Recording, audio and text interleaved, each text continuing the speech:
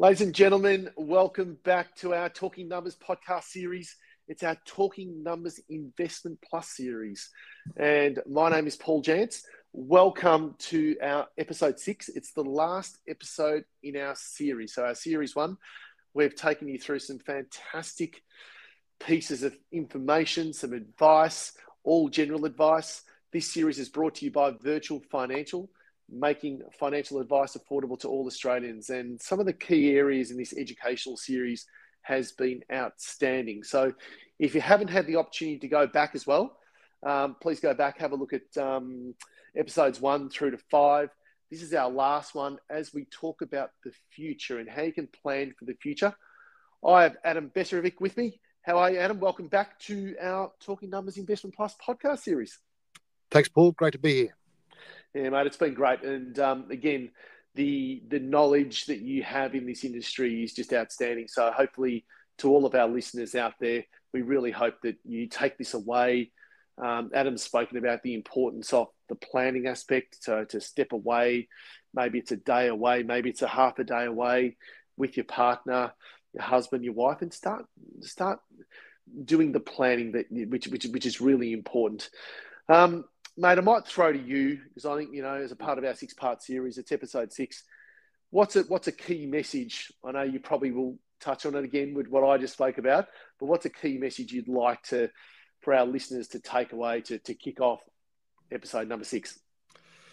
Thanks, Paul. Look, I think it really, our strapline is it starts with you. So I think, our listeners need to be brave and take action. It starts with them. So if they can actually make an effort, become part of that 10%, get advice, and take that, as I said in the previous podcast, take one day off a year. That might be tomorrow. And just spend your time on your financial life. Because what you can do is if you do that one day a year, I can assure you that you're going to have financial certainty and you'll become one of those 10% rather than 90%. And we're here to help you. And hopefully this series has gone part of the way through for that. Yeah, well said. And I think financial certainty is a really key, 2 key words there, financial certainty. I think everyone would like that, when we're going through a time of increased costs of living, interest rate hikes.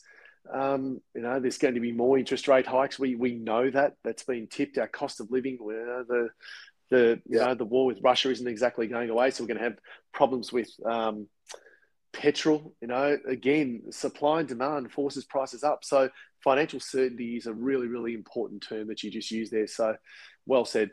But let's get into our last episode of our 6-part series. There's a lot of experts out there that talk about the importance of planning. And I know even in my coaching days, I used to talk about the importance of proactive planning. And if you don't plan, you will plan to fail. And that's a common term that's used for a number of years now. Yeah. So let's talk about, planning for the future. What do you think that looks like? And what are some of the key words that you would use that, or maybe even the top 5 things in terms of planning for the future? Yeah, look, I think it's really important for clients to and listeners to ensure that, they have their estate planning under control. We've spoken about super and we've spoken about retirement planning, but estate planning and their wills is very, very important as well. And I think to really have your estate planning under control, making sure you've got your will in place, making sure you've got enduring power of attorney in place, it not only gives you comfort knowing that if something happens, everything's taken care of. I think it's just one other bit to the jigsaw that clients really need to look at going forward. Yeah, I would agree. So estate planning, power of attorney. So just to cover off quickly, what's estate planning? So estate planning basically is us working. So we work with our clients with either their lawyer or we have lawyers we work with, just to ensure that in the event of death or disability, that everything financially is taken care of and the money goes to where it should go. And we don't want it going through we don't want it going through the government and taking delays and everything else. If you have a proper will in place, that can really smooth the process out and not cause a whole lot of heartache for family members, going through, if there's no will in place. So having that, and we've seen it a number of times with our clients, having the will in place, it just makes things run a lot smoother when in a time of need, when everything needs to be tidied up. It's very important. Yeah. So a power of attorney is in the event that you're incapacitated to make a decision, somebody makes that decision for you. Yeah, that's correct. Yeah. So, we see it a lot with people that, have dementia and so forth. It's the wife or the husband can still act on and on behalf of the, pay bills and all that sort of stuff on behalf of the of their partner. So it's really important, and it's important. You've got to get that put in place before an event happens. You can do it afterwards, but it's a big headache. So again, it's just about planning. I mean, we don't like to talk about death or people having incapacity or whatever else it might be. But I know I just spent. I had a will in place anyway, but I just refreshed the whole lot myself. And obviously, it's really important, especially when you've got, I've been previously married and so forth, so different kids and everything else. So you need to make sure that all those bases are covered, because in the time of death, you don't want to have there any disputes between family members and so forth. No, it's a very, very important point, and it's a funny thing. And I think in sort of one of the previous episodes, I mentioned that I have an 86-year-old mother, just turned 86 a couple of weeks ago, and not only does she have a will, but she's got some very clear outlines of how we had this interesting conversation about death, and it's not something you want to talk about, but it is a really important topic to talk about, and she's got some very clear guidelines, I'll call it, around what she wants to happen when she passes. And not only, I ended up recording it, just thinking, well, I've got it recorded now on file to give to the lawyer as well, so that things like that are really important, because they're her wishes. It's not what our wish is, it's her wish. And she was really adamant that that's what she wanted.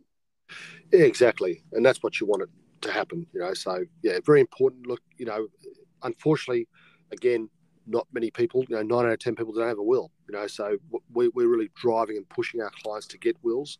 We try and make it as easy as possible as we can for them. We push them and drive them.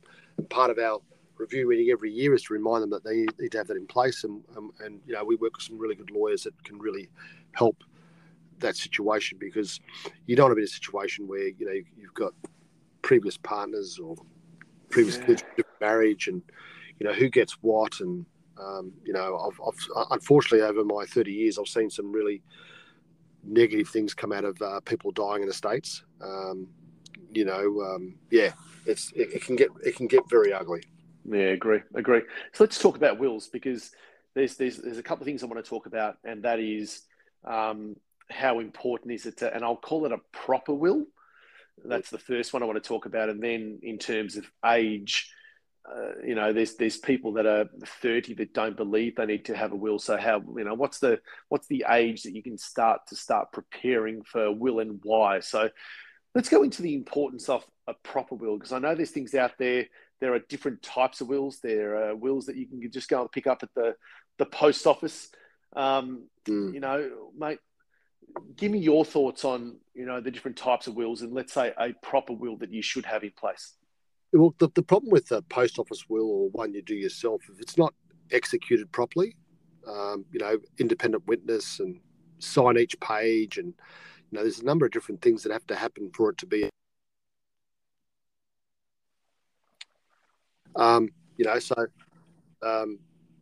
It's really important for clients to get professional help. Again, what you don't know is what you don't. And I really encourage my clients to get a proper will in place, to make the effort, and to make sure that their wishes, like you just said with your mother, are followed through. Yes.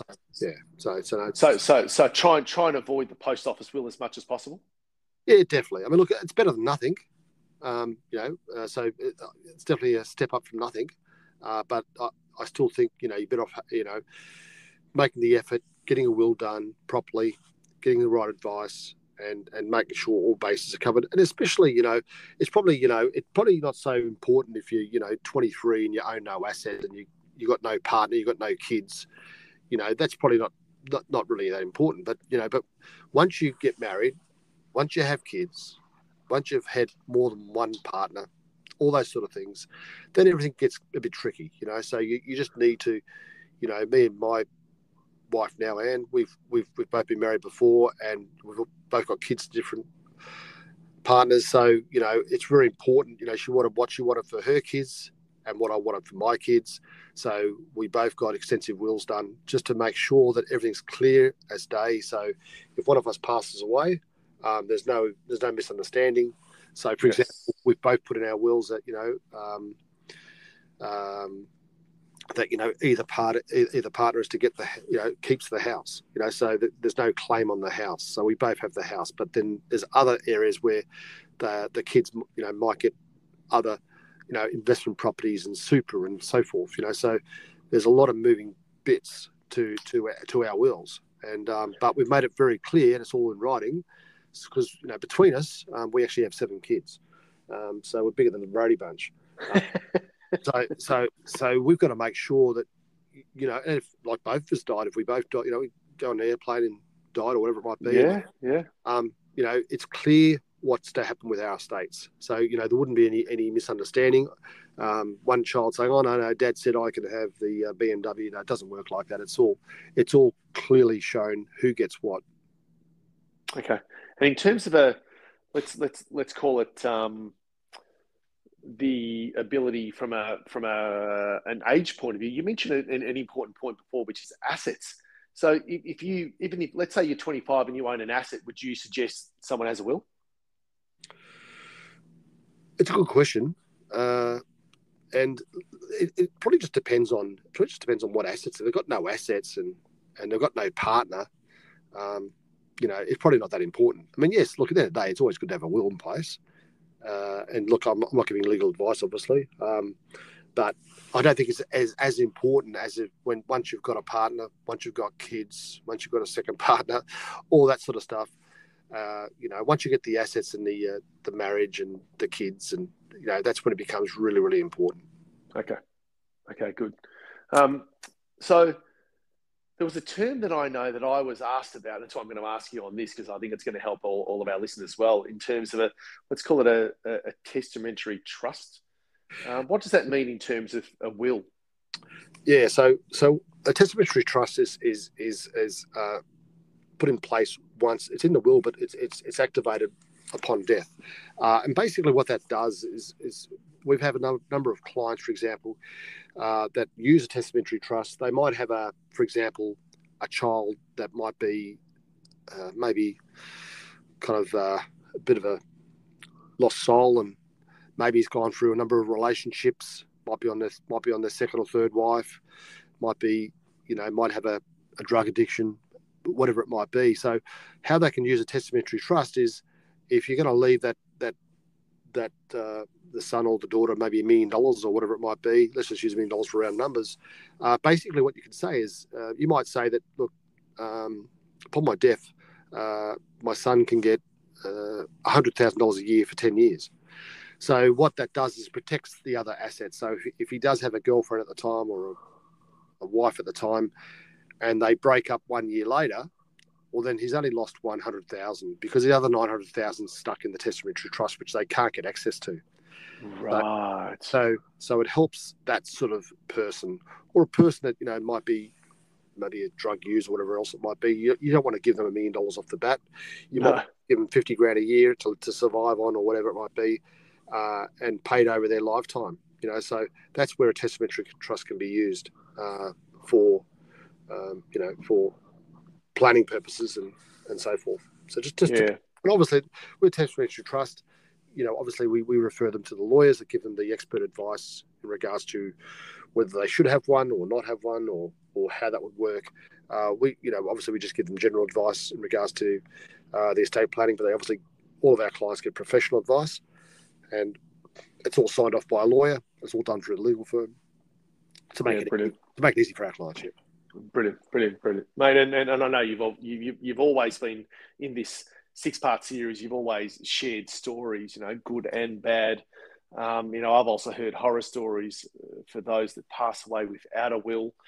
then it turns into a nightmare. The estate, the assets of the estate just... Is there, again, a quick story you can share with regards to what can happen if you don't have a proper will in place? Yeah, look, it makes it very, very ugly. So it's then got to go through the government area, and then there's lots of paperwork, and it can drag on. It can drag on for years to try and find out exactly who should get those funds, and people can contest the money. People that maybe shouldn't get the money, ex-wives and other kids, other partners. So it just delays everything, and can really turn on. I've seen it happen, where families turn on each other because they all believe, oh no, he said I could have the house. He said I should have the car. Yes. And they obviously argue, and no, Dad told me I could have, I can live here at the house the rest of my life because I might be living in the house. But then the other three kids say, no, we want to sell the house because it's worth $1 million. We want our 250. Yes. So yeah, look, I've definitely seen it, and I've seen the other side too, where a person has got a will in place and it goes really smoothly. So lawyers are very good. If it's done well, the lawyers, within about 3 months, everything can be just tidied up. If it's not, yeah. And to be fair, it's a one-off cost. Not unless you want to get it updated. That's when there could be an additional minor cost. But what's the average charge you think, considering you just got yours redone? I've found that the wills that we get done are anywhere between $800 to $3,000. So I can't give it. It just depends on obviously if you put trust in place, that increase the cost. You get during power of attorney, increase the costs. So yep. we find it somewhere around the 800 to 3,000. If someone's worried about costs, they've only got $800. Well, at least get something in place. Yes. So at least get something in place. It's better than nothing. You can always go down the more complex will later in life when you've got some more money. But no, it's not. It's a necessary cost, I suppose. I suppose it's like as you said before, like paying your car insurance. Like you've got to pay your car insurance, and that's probably $800 a year or whatever, $200 a year. Yep. So you got to think of it. You got to pay car insurance, but you got to pay, estate planning insurance. Like it's just the way it is. I mean, no one likes to do it. No one likes costs. But as you said, it's a one-off. So yes. That's certainly something. And then it's a, as you said in earlier, it's a peace of mind. So your financial affairs are protected, and the future of your financial affairs are protected, and maybe your partner, your children, whatever it may be, are also protected. Otherwise, it just goes into the abyss. Yeah, like even with myself, like having all mine done, because obviously, as I said, mine's very complex. Owning a business, having 3 kids, being married before, having my current wife having 4 children, owning a house, my wife having 3 investment properties. So there's lots of moving parts that we need to make sure that if either one of us die or both die. So I'm quite comfortable now knowing that, hey, if something did happen to me tomorrow, I mean, touch wood, it doesn't, everything from the will point of view is taken care of. Kids aren't going to be arguing or saying, oh, no, but, so it's very important to have all that. And let's face it, as we know, 50% of people end up in divorce. So, like this, you're going to have second partners, and you're going to have extra kids and all this sort of stuff, from different marriages. And so it's just so important to have that right in the case of, something happening. Yep. I agree, mate. Look, I tell you what, it's been a fantastic series, this Talking Numbers Investment Plus series, where you've been able to share so much information for everybody. So to all of our loyal listeners of Talking Numbers and this series of Talking Numbers Investment Plus, we hope you've enjoyed it. Everything that Adam has provided you with has been outstanding. Go back, re-listen to it, listen to it, take some notes. I think that's just fantastic. And I want to thank you, Adam, for providing us with your time. In wrapping up this 6-part series, if there's one piece of advice, and you've shared it in the past, what could it be? Be brave. It starts with you. Okay. Be brave. It starts with you, and make sure you're in you're not in the majority of the percentage of do nothing. And I think it's about 90% of people do nothing, being the 10% of people that do something. So we certainly thank you for staying with us as a part of this first series, our 6-part series. And We hope that you've enjoyed every part of it and the information that Adam has provided you with. Look, we are in the planning stages of our next series as well, so stay tuned for Series 2 of Talking Numbers Investment Plus. We hope you've enjoyed the educational content that we've brought to you in this series. My name is Paul Jantz. Thank you, Adem Becirevic. Thank you, Virtual Financial, for being a part of it. And until we talk to you next, see you then. Enjoy the rest of your day. Thanks, mate.